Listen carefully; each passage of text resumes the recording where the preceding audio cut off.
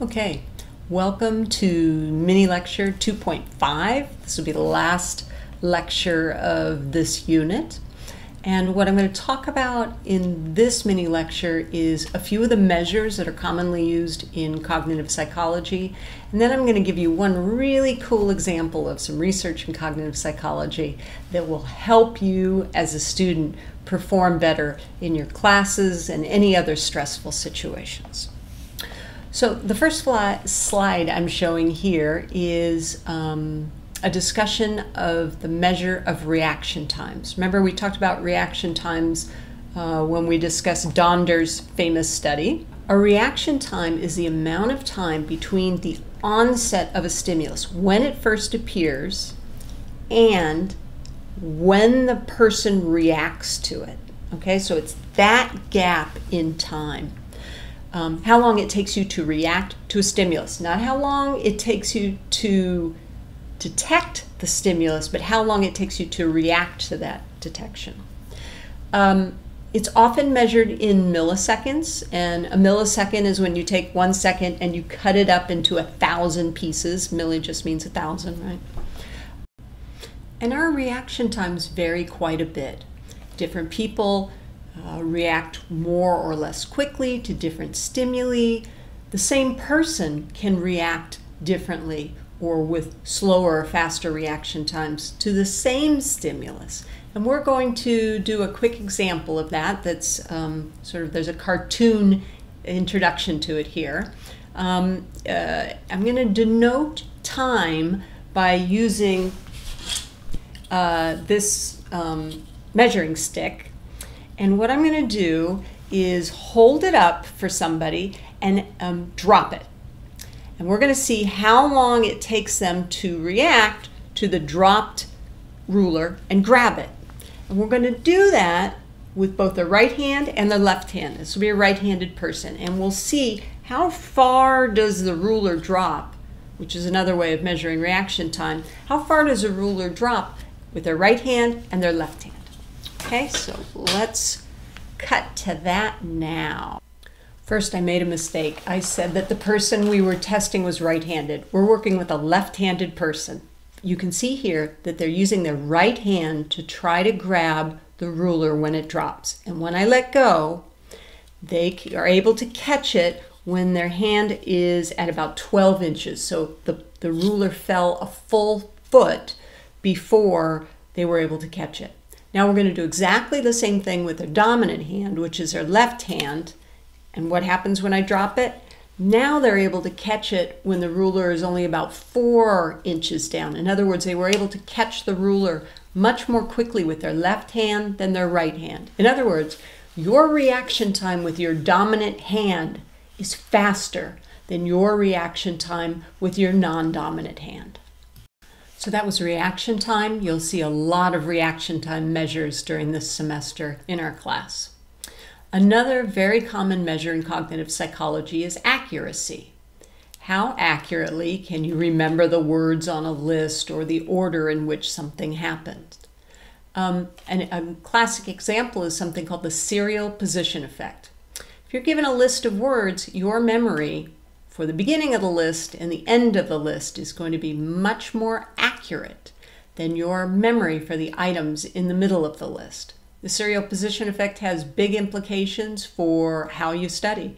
What you remember, it's going to be greater from what you start studying at the beginning of your study session and at the end of your study session. What you remember from those two times of your study session is going to be more accurate than how much you remember from the middle of your study time.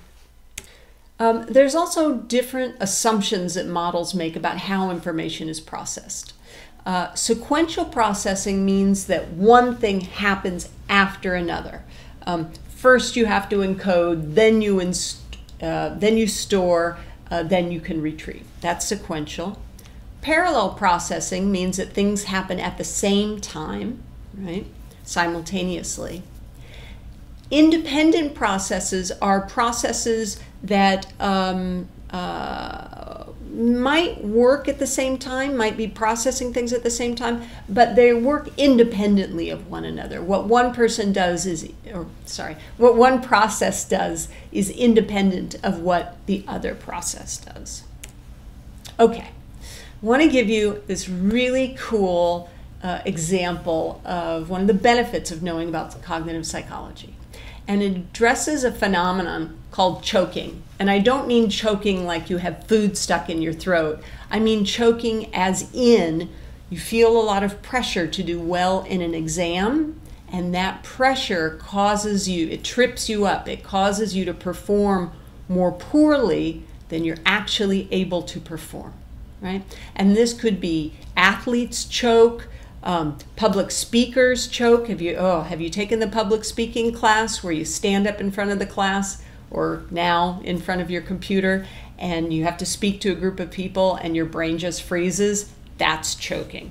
Choking, we now know, has to do with working memory. Working memory is how much information you can process or hang on to at the same time.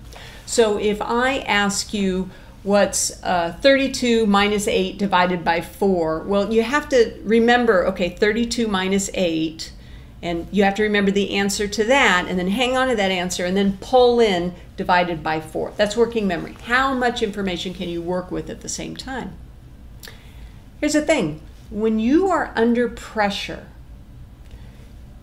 your working memory is compromised. Your performance under pressure is worse than your performance when you're relaxed. Now, why is that? Well, Sian Beilock has shown that when you're under a lot of pressure, you worry, and that worry reduces the amount of working memory capacity, remember channel capacity? How much you can hold in working memory is reduced if you're worrying. Why? Because the worrying fills up some of that working memory, right? So maybe normally, to use the juggling analogy, maybe normally you can juggle 5 balls or 5 bits of information. Let's pretend that's your working memory capacity. If you're worried, then one of your hands is occupied by worry. So now you've only got the other hand to juggle with, and maybe you can't juggle as much with one hand. You don't have as much capacity. So when you worry too much, your working memory capacity drops. And when your working memory capacity is lower, you're less able to answer questions on an exam. Think about a complicated multiple choice question. You have to hold all sorts of bits of information together simultaneously. You really need a lot of working memory. But when you worry, your working memory capacity drops. Just like the amount of water that can pass through a pipe drops if the pipe is full of crud. So now that you know what causes you to choke, what do we know from cognitive psychology about how to solve that problem? Well, it turns out there's an easy solution to this problem, and it works so well it feels like magic. It's called expressive writing. Now, if you're worried about something, expressive writing is just you taking 10 minutes, literally 10 minutes, to sit down and write about everything you're feeling. You write without censoring yourself. You just kind of vomit it all up on the page. Everything you're worried about, you just pour your heart and soul out onto that page. You express all of your feelings and all of your anxiety on that piece of paper or on your computer file. Then after 10 minutes, you could take that piece of paper and throw it away or delete the computer file. Nobody will ever see it. That expressive writing has the ability to make your worries kind of go away. It's as if your systems express them, so it doesn't need to hang on to the worry anymore. And it frees up your working memory capacity. Now, how do we know this? We know this from a terrific study, which is available in Canvas, done at UCLA in a math class. First of all, if you look at the graph on the left, you'll see that there's a strong correlation between test anxiety and final exam performance. The more anxious people were, the lower their test performance. But let's go look at the graph on the right, which is where the experimental data are. you can see that there's two lines. One that says expressive writing and the other that says control. Okay, let me go back to the beginning. Everybody walked into this exam and they were given an initial test, a no pressure test, to get some general idea of how much they knew about the topic. Then that was taken away. That was the no pressure exam. That's the first measurement. And you can see in the graph there was no significant difference in the performance of what's going to be these two groups of subjects in the pretest. Afterwards, they gave the expressive writing condition. Those folks wrote about all of their anxiety, right? They spent 10 minutes writing, doing expressive writing, explaining to a piece of paper or to a computer file everything that they were worried about. If I don't do well on this exam, my GPA will drop, and my grade point average will drop, and I'll lose my financial aid, and everything you worry about. The other half of the class just spent that 10 minutes studying. They didn't do expressive writing. They did 10 extra minutes of studying. Then the real test came. And what happened? The half of the class that did expressive writing performed a full letter grade better, actually even more, than the half of the class that didn't do expressive writing. The half of the class that didn't do expressive writing, their anxiety got to them and their performance dropped. Choking under pressure, we have a solution thanks to cognitive psychology. You don't have to choke under pressure ever again.